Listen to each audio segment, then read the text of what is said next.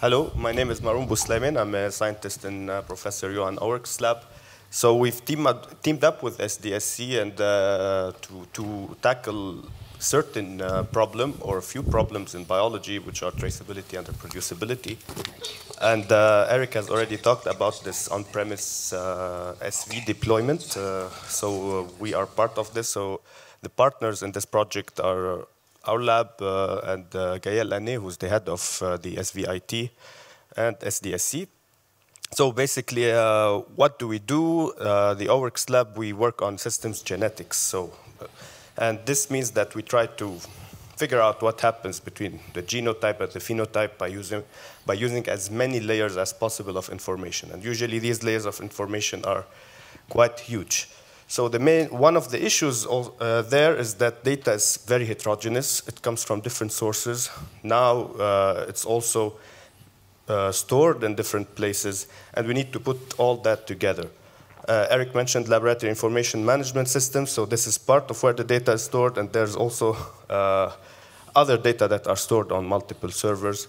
And add to that, the computation happens on different servers. So we're trying to use Renku to solve all these issues at once, to create this one-stop shop of data analyses, which will allow us to collaborate together and know what we've done with that data and when.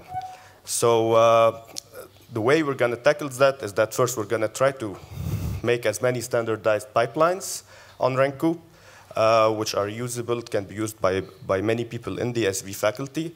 Then we're going to start putting data out there, data that's already published or data that is ongoing, using this on-premise Renku deployment. At the same time, we're trying to build this IT service competence. So we would want to make it as a service with support. When a scientist has an issue, he could talk to someone, and this is more of a professional service given to them. And at the end, we want to put all that together in a portal, which we will call Systems Genetics, which will allow us to integrate data from different sources and ask the interesting questions. This will enable machine learning, artificial intelligence, which at the moment, due to this fragmentation, is not possible. So thank you very much. That's it from my side.